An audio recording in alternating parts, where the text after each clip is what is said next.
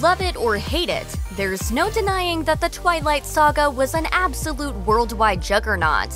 Here's what the cast looks like today, and what they've been up to since retiring the fake fangs, sparkly skin, and terrifying yellow eyes. By the time Breaking Dawn Part 2 was released, viewers finally got to see Bella Swan and Edward Cullen's daughter, Renesmee. We're lucky that half vamps age fast, as actor Mackenzie Foy quickly filled the role. Although she was still a tween when Breaking Dawn Part 2 came out, Foy has since grown into a proper A-list star, as well as landing roles in both 2013's The Conjuring and 2014's Interstellar. The celeb also snagged the lead role in the Disney Plus 2020 adaptation of Black Beauty. Foy gushed to Pop Culturalist, "I'm a massive fan of the original book, and I was just really excited. After I read the script, I was just sobbing because of how perfect it was." So aside from starring in blockbuster flicks, what else does Foy have planned on the horizon? The actor mused. "I hope to keep doing film. Hopefully to one day start directing would be amazing." Surprisingly enough, Dakota Fanning managed to bypass the turbulent years many former Hollywood child stars experience as they grow older, and has maintained steady employment well into her adult life. In Twilight New Moon, Fanning portrayed Jane, a powerful vampire of the Volturi, reprising her role in both Eclipse and Breaking Dawn Part 2. In 2019, the star landed a role in Quentin Tarantino's highly acclaimed Once Upon a Time in Hollywood. Fanning told Collider, "A huge dream of mine was to work with Quentin Tarantino. I've wanted that since I saw Kill Bill for the first time." Well, the funny thing is, I auditioned for Kill Bill when I was little to be the bride's daughter. Besides becoming a Tinseltown heavyweight, it looks like the actor is prestigious in a different regard too. According to Ancestry.com historians, Dakota and her younger sister Elle are both descendants of King Edward III, who ruled England for nearly 50 years from 1330 to 1376. It was only a few years after playing the timid Angela Weber in the Twilight saga that Kristen Serratos landed the role of the plucky Rosita Espinosa in The Walking Dead. As it turns out, playing Rosita on the hit AMC series served as a fantastic base for Serratos' next mega project, portraying the iconic Selena Quintanilla in Netflix's Selena the Series. Speaking to Complex, the actor dished about her quote, "valuable experience on The Walking Dead," saying, "Being there for so long was helpful for me going into Selena. Being a part of that ensemble cast is incredible." Of course, stepping into the shoes of the late Queen of Tejano music made Serratos a pinch nervous. The star told People, "I've been listening to her since I was way below single digits." Serratos ended up impressing the biggest critics of all, Quintanilla's family. Selena's brother praised the actor, telling TMZ he thought she, quote, "did an outstanding job." Bryce Dallas Howard made her Twilight debut in 2010's Eclipse as Victoria, replacing actor Rochelle Lefebvre. Since starring in the vampy teen franchise, Bryce has been a part of quite a few big-name projects, yet she ultimately decided to follow in her famous father's footsteps and try her hand at directing. Anything worthwhile mentioning, you ask? Well, there's The Mandalorian for starters. The star explained to Free the Work, "One of the reasons why I was hired for The Mandalorian was because series creator Jon Favreau himself is an actor. Jon knew that I had been exposed to many different versions of how to approach problem solving and running a set." As for the biggest challenge Bryce had to face being a part of such a cult TV show, getting her young children to keep mum on Baby Yoda. Every single day when they were going back to school, before school, I would say, "Who do we not talk about today?" And they'd be like, "Baby!" In the Twilight saga, Michael Sheen plays Arrow, the dangerous leader of the Volturi. As Jessica Toomer gushed for Uproxx, Sheen basked in the camp of it all. He over-enunciated, he exaggerated Arrow's mercurial nature with rapid eye movement, twitchy physicality, and shrieking giggle fits. Simply put, Arrow was a memorable character, albeit one that fits into the star's array of bizarre performances that span decades.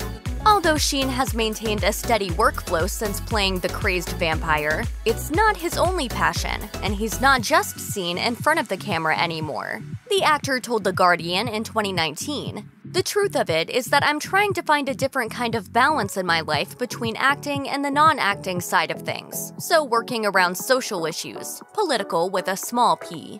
In 2020, Sheen got creative yet again and took part in Staged, a quote, Zoom-based lockdown comedy, which NME writes has revolutionized post-COVID telly. He tells me you're not playing nicely. Well, it's been a tough few weeks. Is that right? Yeah, we've been through a lot.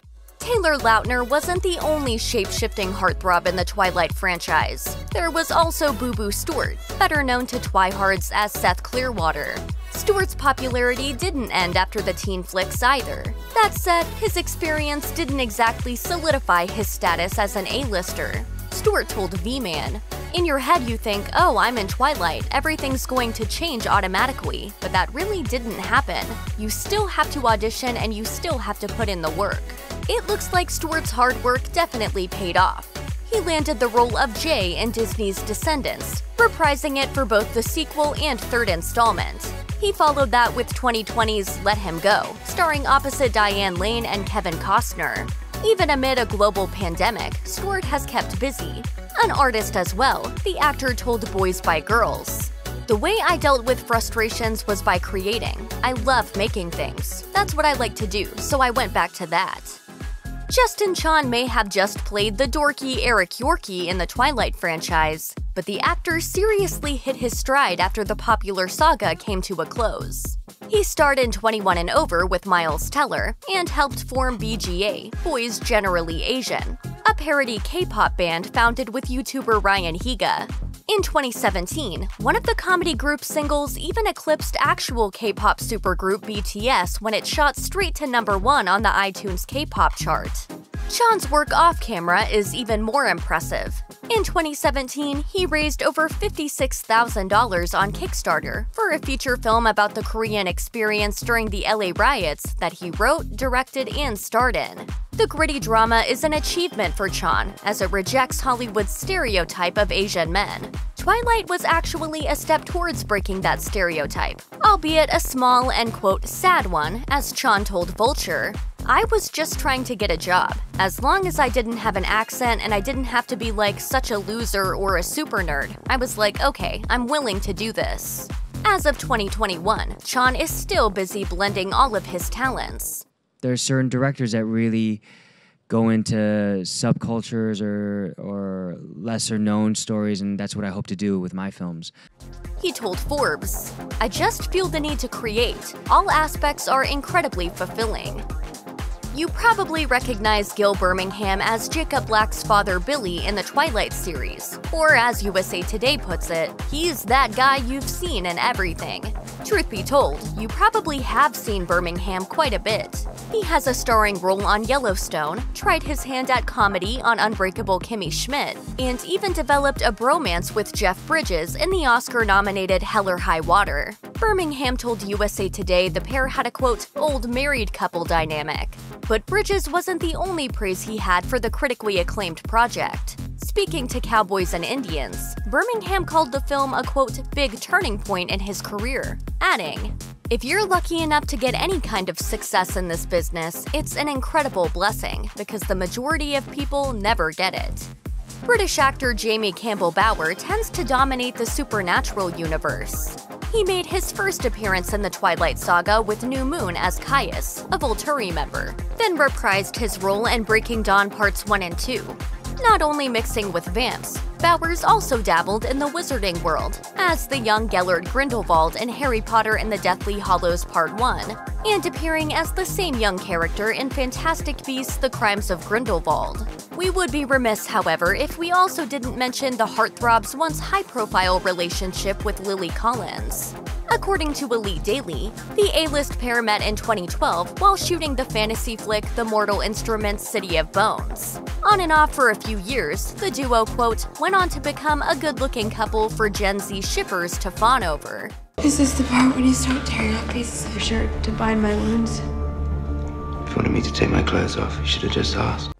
They ultimately broke up in 2018, with the Emily in Paris star moving on to her current beau, Charlie McDowell. As for Campbell Bower, it looks like the actor has kept busy since his breakup, and is even making more of a mainstream breakthrough.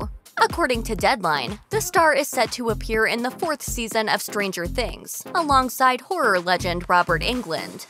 Julia Jones played Leah Clearwater in the Twilight series, but you've surely seen her familiar face since, as she's appeared in big-name shows like Westworld, Goliath, and The Mandalorian. Jones reconnected with her Twilight Eclipse co-star Bryce Dallas Howard for the Star Wars universe hit. In a sweet gesture after filming was complete, Jones gave a shout-out to the director, tweeting, "Working with Bryce Dallas Howard again, as she directed Chapter 4 of The Mandalorian, was an experience I will cherish forever." Miraculously enough, even during a global pandemic, it looks like Jones lucked out when it came to her career. The actor explained to Whiskey and Sunshine, "It's been a complete and total shift for me, at least with work in the industry, because, nothing's filming. But I fortunately now have been working on something that is in development." So what's the project? Per Deadline, Jones has found herself in yet another cult series, landing a role in the 2021 Dexter revival. Edi Gathegi appeared in 3 Twilight flicks as the spooky Laurent, a vampire on the hunt for Bella Swan. Surprisingly enough, he almost didn't get a chance to play the terrifying antagonist. As the first film's director, Catherine Hardwicke revealed to the Daily Beast, she spoke to author Stephanie Meyer about wanting, quote, "a lot more of the cast to be diverse," noting that Meyer hadn't written it that way. Ultimately pushing for Gathegi to land the role of a vamp, Hardwicke explained, "The only reason that came through was he was described as having olive skin, and I said, there are black olives out there." Thankfully, it looks like Gathegi hasn't run into similar issues landing gigs in Tinseltown since. Superhero buffs may recognize him as Darwin from X-Men First Class. He's also landed a recurring role as Matthias Solomon on The Blacklist and its spin-off The Blacklist Redemption. The actor has been so busy, in fact, that he's had to balance playing different characters on different shows simultaneously. It does sometimes become a bit of a challenge. Sometimes it'll bleed into the other one and I'll have to pull back and remember who I'm playing. Can you imagine a world where Robert Pattinson didn't play Edward Cullen in the Twilight saga? Neither can we, but that's the role Michael Welch was after before he landed the part of Mike Newton, the popular teen crushing on Bella Swan. The actor quipped to MTV, "As much as I appreciate my representatives thinking that I could pull off hauntingly beautiful, the most gorgeous creature you will ever see on the planet, it's not quite me." Welch wasn't exactly a newcomer when he came on for the teen franchise. He's been acting professionally since he was 10 years old, with his first credit being an episode on the cult 90s sitcom Frasier. Since then, the actor's resume has been impressively consistent. He's also made time to start a family. Welch and his wife Samantha share 2 girls, and the Welch clan can adorably be seen coordinating outfits for the holidays, be it Halloween or Christmas. Riding the coattails of her success as Bella Swan, Kristen Stewart went on to star in 2012's Snow White and the Huntsman. From there, K-Stu found herself gravitating towards indie roles and out of the limelight of Hollywood. She was the first American to win the coveted French César Award for her role in Clouds of Silmaria, the equivalent to an American Oscar. As she gushed to The Hollywood Reporter, "I really couldn't believe that they gave it to me, because those people rigidly doled out praise, especially to Americans." It looks like Stewart shows no signs of slowing down. In 2020, she landed the role of Princess Diana in Pablo Larraín's drama Spencer. As royal family expert Leslie Carroll told Fox News, "Miss Stewart has a built-in fan base from her Twilight movies, so the producers may be counting on her name recognition to draw viewers." Much like Kristen Stewart, Robert Pattinson initially had some trouble shaking off his Twilight image, even as he set his sights on indie projects that would give him some reputable cred. David Michôd, director of 2014's The Rover, ended up casting Pattinson in a major role for the film, but even he admittedly didn't know what to expect. I thought he was going to be some kind of teen heartthrob franchise guy, and he was not what I was expecting. Pattinson's next successful venture was 2017's Good Time, directed by the Safdie brothers.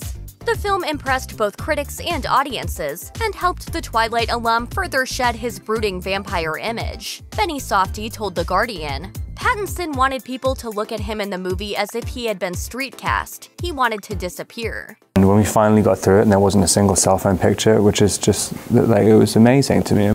Pattinson Pattinson certainly didn't disappear. He's instead become an even bigger star, now stepping into Bruce Wayne's shoes for 2022's The Batman. When GQ asked why he took on the role, the actor quipped, "What are the reasons not to do it?"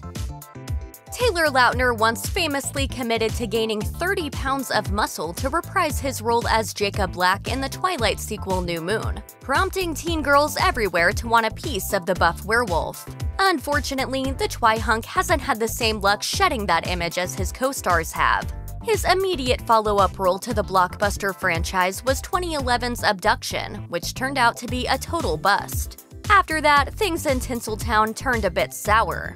As one producer told The Hollywood Reporter, Lautner's first movie just wasn't very good, and it didn't justify what he was asking for at the time. The actor then ditched his ever-declining Hollywood Wolfpack and swam across the pond, into the dry land of English humor. Taking over for Andy Samberg in the BBC Three comedy series Cuckoo, Lautner proved that he is in fact a pretty funny guy. And you spent 6 months working for... The Triads, right? They're an international criminal organization specializing in drug smuggling and extortion. These days I'm a childminder. As The Telegraph reported, fans wondered how the Twilight alum would fare. The answer is brilliantly. Lautner finally left the series at the end of 2018, although he admitted not all goodbyes are forever. Peter Facinelli saw steady work as an actor after his time as Cullen Clan patriarch Carlisle came to an end. The actor took on a guest role on Fox's musical comedy show Glee in 2013, revealing to Hollywood Life that the fan base was pretty similar to that of the Vampire series. "Now I have a connection with Glee fans. It's like a crossover for Glee and Twilight fans." Learning how to appeal to his younger fan base, Facinelli braved forward in 2015, finding work on CW's Supergirl. His next move? Stepping behind the camera for 2018's Breaking and Exiting. The actor-turned-director admitted to The Hollywood Reporter that the experience was, quote, nerve-wracking, saying, "When you're an actor and you go to a screening, you sit there and you think, wow, I hope people like my performance. And with this movie, everything falls on me." Pivoting yet again during the COVID-19 pandemic, Facinelli turned his sights to a new hobby, hypnotherapy, revealing to E! "I'm actually certified now in hypnotherapy. I'm not going to be doing it professionally, but I wanted to do it more for myself." Elizabeth Reaser refuses to give up all things spooky and grim. After her turn as Esme Cullen in Twilight, the star appeared in 2017's Manhunt Unabomber, based on the disturbing true story of convicted domestic terrorist Ted Kaczynski. Speaking to Moviefone, the actor gushed about her love of darker projects, saying that she gets, quote, really sort of sucked into anything true crime. Reaser also admitted to perhaps being slightly typecast for darker roles because of her face, saying, "It seems sad or serious or something. People just don't see me unless they know me. They don't see me as a funny person." Lucky for the Twilight alum, that brooding face booked her gigs. In 2018, she joined Netflix's creepy hit The Haunting of Hill House, playing mortician Shirley Crane. Reaser called her character, quote, unapologetically angry in an interview with Sci-Fi, saying, "It was really fun to play. I just loved that about her." As it turns out, the macabre just works for her. In 2019, Reaser appeared in The Handmaid's Tale for 3 episodes as Olivia Winslow, yet another brooding character. After playing Alice Cullen throughout the Twilight series, Ashley Greene continued to work in Hollywood, landing supporting roles in several Hollywood productions. In 2018, the actor traversed across the pond for a lead role alongside Scott Adkins in the English action crime flick Accident Man, based on a character from the 90s UK comic Toxic. A year later, Greene returned to America to join the cast of YouTube's Step Up High Water.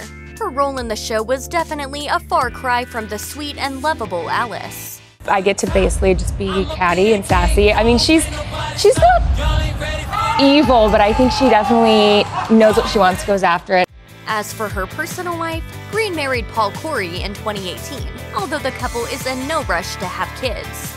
The actor told Us Weekly in 2020, "We're not having kids in the near future. Before we have children, I just want to kind of get certain things set and implement certain things into our lifestyle now." Jackson Rathbone has dabbled in many different ventures since playing Jasper Hale in his Twilight days. but he has no delusions about where all of that good career fortune is rooted. Opening up to Newsweek, the actor said, "I get to be selective now because I have a fairly good career after Twilight. Twilight really brought me into worldwide recognition." Since the saga, Rathbone has definitely picked meaningful roles, including starring in 2017's true story Heart Baby. The actor played Doc, a songwriter and fellow prisoner to George Lee Martin, a boxer who was offered the opportunity at Freedom in exchange for fighting at the 1984 Olympic Games. Along with admitting that the role truly taught him the meaning of forgiveness, Rathbone must have jumped at the opportunity to play a musician, considering that's another medium in which he's had success. Heartwarmingly enough, the actor revealed to the Post that he stayed in touch with some of his Twilight castmates due to the COVID-19 pandemic, saying, "We all have had a big text chain recently, seeing if we can kind of pull together and help out in some way." After playing Emmett, the most intimidating member of the Cullen clan, Kellan Lutz landed even more burly Hollywood roles. And really, are we surprised? He flexed his cartoon muscles in 2013 for a 3D rendition of Tarzan, although the actor revealed that he still had to be in peak physical form for the role. According to Lutz, the motion capture involved, quote, "a lot of jumping, climbing, fighting, and other physical work wearing a skin-tight suit." I knew it was motion capture, but I didn't really know what that meant. After hanging up his animated loincloth, Lutz took on another heroic character as the titular star of 2014's The Legend of Hercules. Although the typecasting is clearly evident, the star doesn't mind. Speaking to Reuters, Lutz explained, "If everyone saw me as an action guy and gave me action movie after action movie, I'd be fine with it. It's one of those great genres that you always have fun doing." The actor also mentioned, however, that he'd love to have a career like Matt Damon's, doing both drama and comedies as well as action flicks.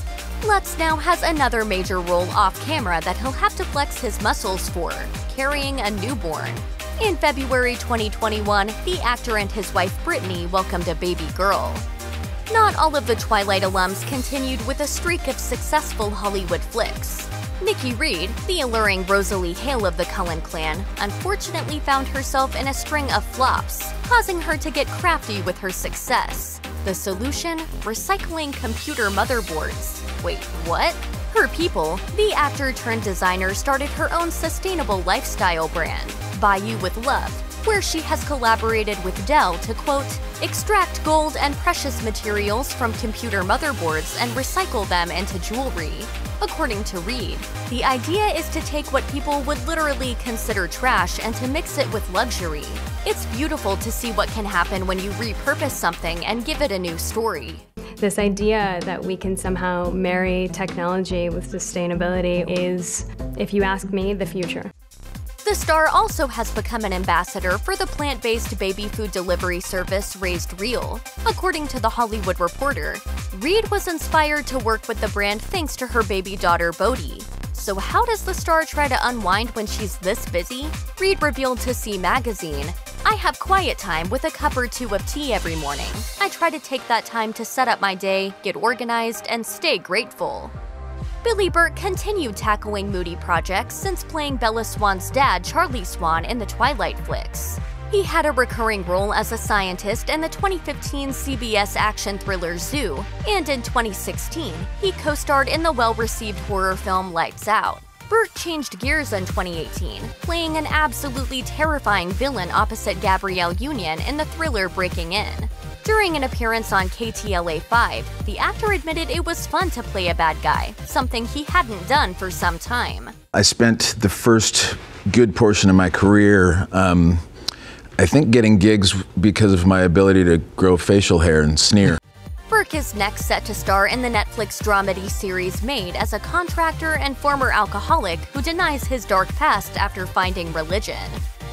Gigandet shot to fame playing the guy everyone loved to hate both in the Twilight series and the teen hit The OC. Hanging up his villainous cape in 2014, the actor then starred in the short-lived CBS legal drama Reckless, playing a divorced father-of-two attorney. Gigandet revealed to Collider that he likes, quote, "having that balance between playing both bad guys and good." After Reckless got cancelled, he took on a role in the AT&T original series Ice, which lasted from 2016 to 2018 and was unfortunately met with lackluster reviews. A more reserved dude in real life, it turns out Gigandet isn't really in touch with most people he's acted with in the past. Although the celeb has kept mum about his Twilight castmates, he hasn't had the most amicable things to say about some other former A-listers. Opening up to Elle, the actor dished about his not-so-great time on the OC, saying, "The things that I remember now, none of them are good. Those kids were miserable. They were young. That said, I don't talk to anyone I've ever worked with." In 2020, he had a chance to star alongside another teen icon, Riverdale's Camila Mendes, for the Netflix thriller Dangerous Lies. Anna Kendrick has done so well for herself post-Twilight that she even tweeted she forgot she was ever in the series. Okay, the girl's got jokes. But the bubbly star has certainly kept busy since the franchise, landing a slew of film credits, most notably the Pitch Perfect flicks. In 2020, the star took Vanity Fair down memory lane, and when it came to chatting Twilight, Kendrick recalled that she felt, quote, "so cold and miserable filming in Oregon." It was also kind of bonding. Like, you imagine, like, people who survive, like, a hostage situation, and you're kind of bonded for life.